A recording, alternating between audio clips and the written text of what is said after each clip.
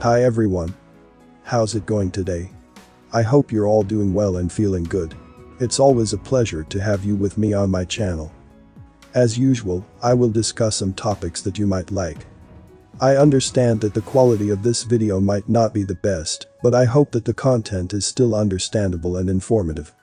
If you're interested in learning more, I also have a Telegram channel where I share various information that I can't post here. And make sure to subscribe to my backup YouTube channel in case of unforeseen events. So, without further ado, fasten your pants and let's get started.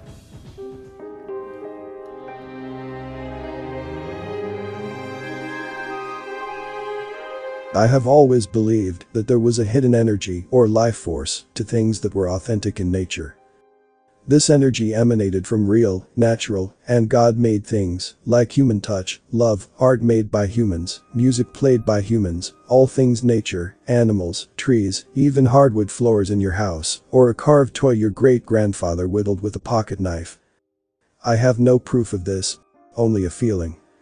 And I would be curious if I could be tricked into thinking all was fine if this energy was absent. I doubt if one could tell immediately. I don't doubt that some people are super sensitive to it. I would suspect that many would just have a feeling something wasn't right if touched by their supposed loved one who was a cyborg and no longer natural. Of course, over time you would tell. You would slowly die, and slowly your body would be drained of its soul after losing its connection in the material world to God. I am reminded of the book and movie The Invasion of the Body Snatchers. The story tells of people who have physically been replaced by an alien plant form that drifts onto Earth via cosmic dust floating through the universe.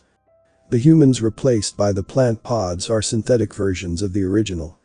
They look the same as the humans they replaced, complete with memories and mannerisms. But something is different, something no one close to them can put their finger on, but they just know. They simply aren't the same. So much so that their loved ones who notice are beside themselves with fear and concern. One little boy runs away from home because mommy isn't mommy anymore. It is interesting how the author of the original book, Jack Finney, made such an effort to describe this zombie-like state and its subtleties. The snatched ones were not obviously zombies or aliens, but were delicately different, but at the same time radically inhuman, to those who knew them well. They were soulless. Before I continue the video, please give a like if you learned something. Also, don't forget to subscribe and click the notification bell so you won't miss any update. Finally, watch until the end to avoid any misunderstanding. Thank you. I have mentioned before in many articles that my first career was as a film composer in Hollywood. I would provide the musical underscore to television programs and full-length motion pictures. I was drawn to this work as an artist and was intrigued by the emotional power music played accompanying a visual narrative. It was all magic to me, and I became obsessed with it. Unfortunately, I entered the field about 20 years too late, as I came in at the same time synthetic music entered the scene. In the beginning, I did not know how important the execution of the music was, i.e., the live musicians who played it. But, as sampled music or music created by machines intended to replace humans became more prevalent, my satisfaction with my work became less and less. I came to hate what I was doing and eventually left the field because of it.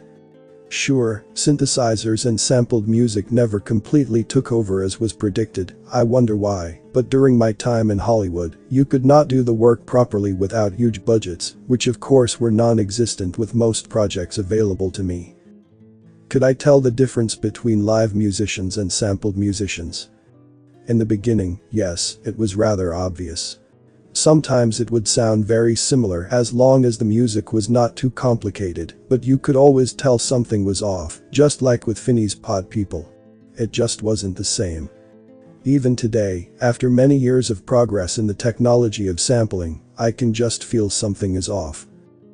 This hidden energy is everywhere, and through the centuries, human beings have moved further and further from it. It was at one time present in nearly everything. If human hands had a say in creating something, it was there. Artisans who built your home in the 1800s, through skilled hands, heart and mind, conveyed this hidden energy. Artists creating sculptures, paintings, and music presented it always in their work that people admired and found to be soul-quenching. It was found in poetry, literature, and anything a human created. And, of course, it was found in love, and the love conveyed from one human being to another through touch, holding, being present, and love-making. Eye contact was even enough to convey this hidden energy. In gathering together, it was present. Walking hand in hand down the street or through a meadow. It was present in a smile and a polite gesture. However, through the ages, most notably recently, we have done whatever we can to eradicate anything that conveys this hidden energy. We scramble to replace human artisans, we scramble to mechanize construction, we scramble to replace humans and human touch wherever we can.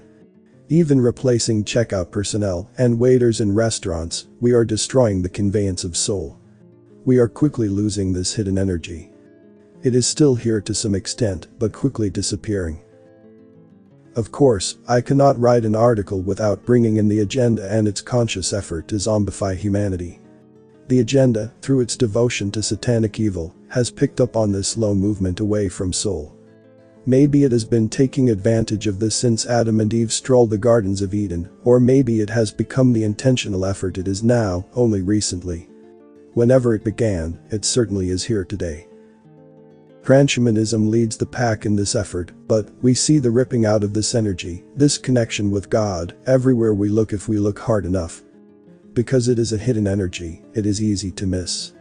And because no one seems to think it is important, much like a missing vitamin that is essential to life, no one is making an effort to stop this assault. Take the advent of AI art and ChatGPT, everyone thinks this is a wonderful technological advance. They do not see it as the rape of humanness that it is. Our connection with soul, spirit, and God is through our connection with nature and our human creativity. We are human, and as humans, we are a player in the natural world of creation. When we as humans touch something, love something, and create something from the heart, we are expressing humanness, and thus expressing nature, and thus expressing God. When this expression is gone, we are gone. Gone. Now, it's time for me to hear from you. What are your thoughts on this video? If you found it interesting or informative, please consider giving it a thumbs up and sharing it with your friends and family. Remember, the more people know about these important topics, the better. Before we wrap up, I want to extend a huge thank you to all the individuals who dedicated their time and energy to research and gather the information presented in this video. Their efforts are truly commendable and have helped shed light on important topics that affect us all. Make sure to hit the subscribe button and turn on notifications to be notified when the next video is uploaded. Thanks for watching, and I'll see you in the next one.